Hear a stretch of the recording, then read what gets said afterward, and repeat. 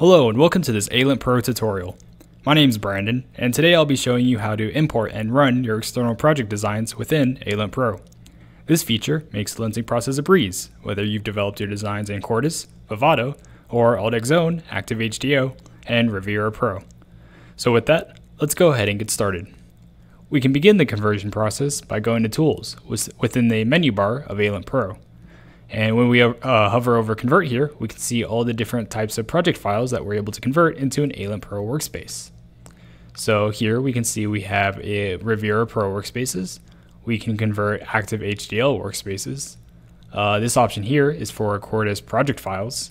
And then of course we have Xilinx's own project file types. This one's for Vivado and then ISE.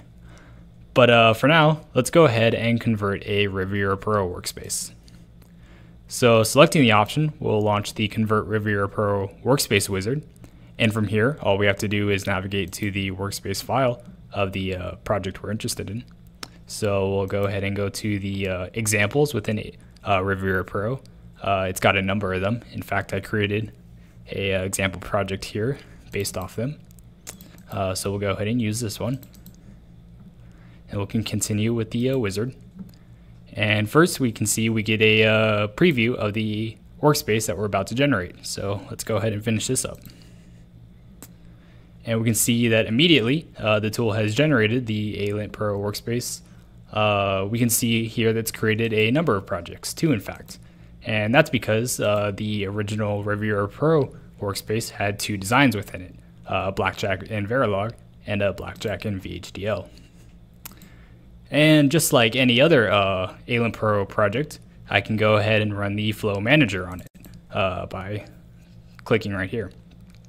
And ALINT-PRO will go through all the phases, parse, elaboration, synthesize, and all those other processes, just like normally. And once it's done, we can see that a number of our viewers have been populated now. The elaboration viewer is updated, as well as the violation viewer. And there you have it. We just went ahead and converted a external Riviera-PRO workspace into the equivalent ALINT-PRO workspace in just those few and simple steps. I hope this tutorial was helpful for you, and of course, thanks for watching.